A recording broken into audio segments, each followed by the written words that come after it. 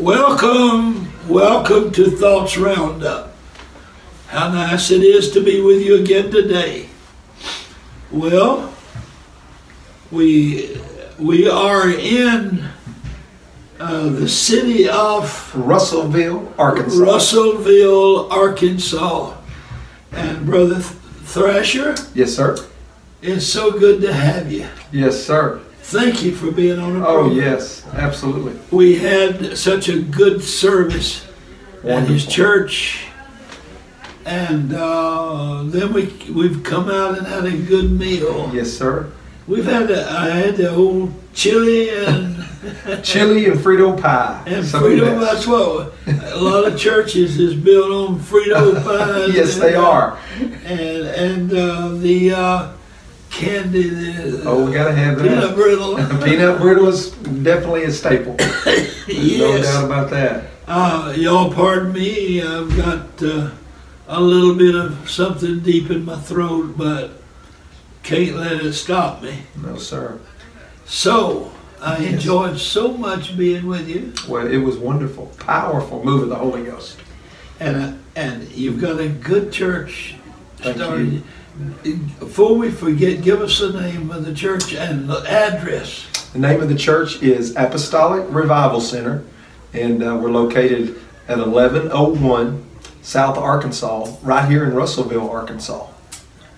Beautiful, beautiful country. Yes, sir. Beautiful outside. And your folks were so energetic and they worshiped so much. Yes, sir. Tonight. They were excited about this meeting. Very excited. We had a good time. How long have you been here?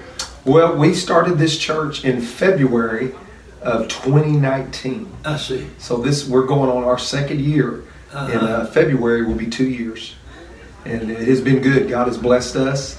You've got a It's been tremendous. Church. It's been tremendous. Church, yeah. And we're excited about what's happening and what's going to happen in the future. We're really excited about the spirit of revival that's here, Brother Marler. Now, the building we're in right now, it's not close to the church, I would say. It's not far, but it's not right on the same property. And this is kind of for young people and stuff? It is. We were able to get this building. This is a 40 by 70 building, and we took it, made it a gym. The kids can play ball, basketball. They have youth service here. They do everything over here, and it's all of theirs, and a great outreach to the youth of this city. But it's been great to have this, to be able to do all the youth things that we do. And we have a pretty good growing young people youth group. And the name of our youth group is Ignite Youth. Youth. That is what we label that, and they are some great kids. Now where did you come from? Well, I was born and raised in East Texas. And my home church, I was born in the Holy Ghost, and actually I was born in Texarkana, Texas, and went to Landmark Pentecostal Church for a long time. Or Brother Calhoun is now. Brother Calhoun pastors that beautiful, wonderful church, and they just recently got the new building. Oh yeah, it is excellent. It is a tremendous building there on I-30, and that's what part of Texas was you raised in?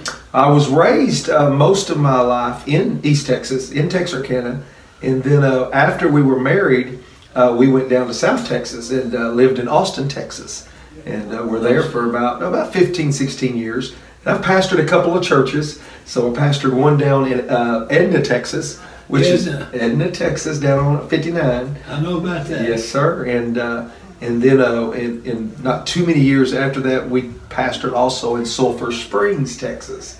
Sulphur Springs? Yes, sir. Right on I-30. That's not far from Greenville. Oh, right there. 30 minutes, something like that. Not far away. And so we've been around Texas most all our life, but here we are. Has Dallas come out that far yet? It looks like it. You can't tell the difference when you get to about Sulphur Springs. It kind of comes together. It does. It looks like one. You can't hardly tell Rockwall is even there anymore when you go through Sulphur Springs, Greenville. Beautiful place. Now, what are you going? What besides just winning people to God You got anything here that you're planning on doing that's going to spark things and help things? And Oh, I do. Oh my, probably too much. Yeah. And but one of the things we've done, this will be our second year, is we started a youth conference called Inferno. It's called Inferno. We did it last year in October, end of October, and that's coming up in November. November the 11th, we're doing Inferno 2022. Reverend Brother Clark Copeland, you great young man, is going to be ministering that service, and we do that here in Russellville, and really push for youth, but we really outreach anybody. And it was such a great meeting last year, and Brother Calhoun preached that for us last year. Okay, now is Brother the Copeland from Georgia? Yes. Oh yeah. Yes, sir. And so he's super excited about coming. But we do a number of things. We do a lot of outreach. We do outside services, which go over good here. And we don't limit anything. If it can be done, we're going to try it. We're going to try it. We're going to try it. We're going to try it. If it fails, at least we tried it. You have street services? We have had street service. We had a street service 2 weeks ago. Well, I'm sorry, about a month and a half ago. Brother Mike Nolan came and ministered in that service, and it was so powerful. We had a man come get baptized, receive the Holy Ghost. We still have people coming to the church because of that service. It was powerful. Okay, tell us about your family. The people's going to want to know about your family. Oh yes, my family is awesome. I am blessed. My wife Katrina is from East Texas. She's not out of the storm, is she? Not that storm, no way. She's heard that all of her life, ever since that storm went through. But I tell you, she's awesome, beautiful. I love her, and she is kind of my. If it wasn't for her, I don't know where we'd be. But she keeps it all together. She does the music and really does about everything. She's helps with everything. Keeps these kids. I got 5 kids. And I am blessed to say every one of them live right here in Russellville. And my oldest daughter, who you met tonight, and she's married, and her and Cody have my first grandson, who is just now fixing to be 1, and that is Dawson. And then I've got another one, and she's 24. And then Mallory, who's fixing to get married. She's getting married here in January the 7th to right down the road here, brother. Is that for sure? That's for sure. At least to this point. Anything can happen. Yeah. But she didn't have her dress ready. You never know. That's what she said. She says she's waiting on a dress. She better get it together. I told her, I said, it must be a powerful dress.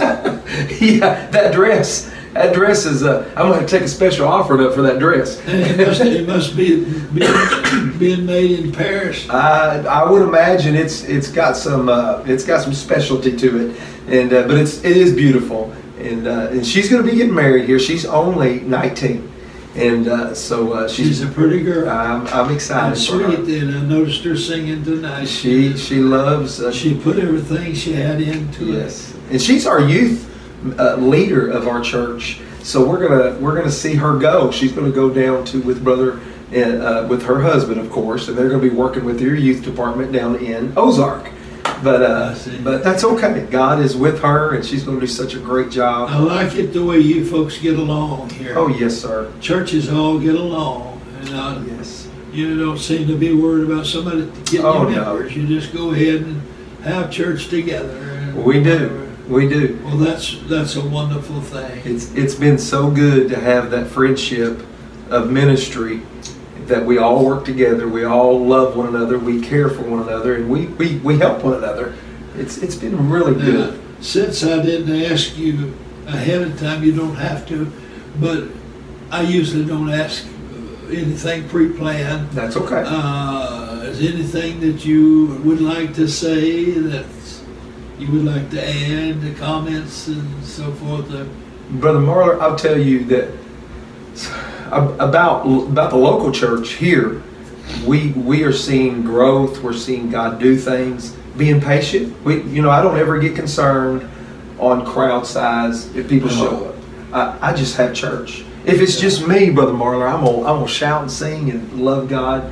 And I've taught our church that no matter the circumstance, is just to love God and and to pursue Him no matter what, no matter what. Of course, you got a lot more than this, but that old scripture talks about where two or three are Yes, gathered sir. together. That's it. That's something real about that. It's truth. There are no great big churches, nor great small churches. It's just church. Yes, sir. Just church. That's right. You preached something tonight, Brother Marler preached this, and you preached tired of the politics of it, tired of the religion, tired of the programs, and that's one thing we just stay away from. I have found that just giving God praise, worshiping God, and loving Him, that works. I'm telling you, people love it, and it's strength. Right. And so, with that being said, we're set up for wherever God is taking us. Let Him do it. Yes, sir. Yes, sir. Okay, well, it's so nice to have you. It's so nice for you to be on the program, and I'm glad that anybody that don't know you will get to know you. Oh, Brother Marler, you have blessed us, and it's a privilege. It's a privilege. Thank you so much. Love you. Appreciate it so much too. Thank you. God bless you. Yes, sir.